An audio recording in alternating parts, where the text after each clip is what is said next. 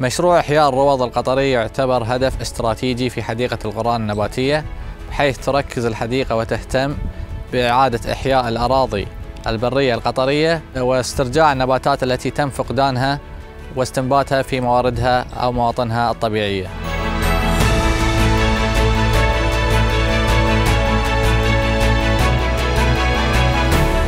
Restoration is one of the main initiatives of the in situ conservation. In situ conservation, it means that we are restoring the plants inside their natural habitats. So we are not converting the desert into a garden. No, we are using the microhabitats to be as it is.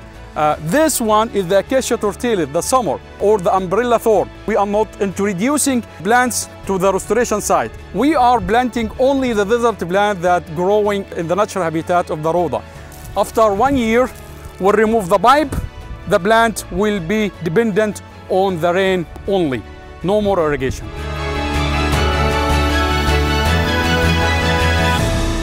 Why we are doing restoration? Because of this, because of the climatic change. Look at this. It's completely destroyed tree of lithium. Yet becomes very dry. So we are planting to their natural habitats by planting these trees inside the nurseries and returning back to their natural habitats. Seeds collection is one of the main activities of the restoration program, to collect the seeds, the desert plants, taking them and then preserve them in the seed bank of the Qur'anic Botanic Garden to be germinated and propagated in our nurseries, then return back again to the desert to grow.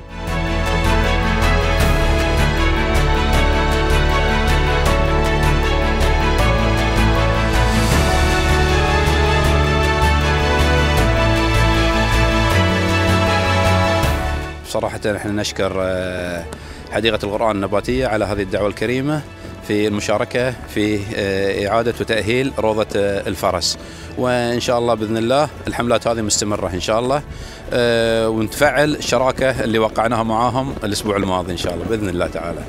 مشروع إحياء روضة الفرس لا يركز على إحياء هذه الأرض فقط، وإنما سنقوم بعمل الدراسات اللازمة مع إشراك المجتمع القطري بجميع شرائحه والمهتمين بحماية البيئة وصون النباتات القطرية للحفاظ على الغطاء النباتي الذي تم فقدانه في هذه الروض القطرية بسبب التدخلات البشرية أو غيرها من العوامل الأخرى.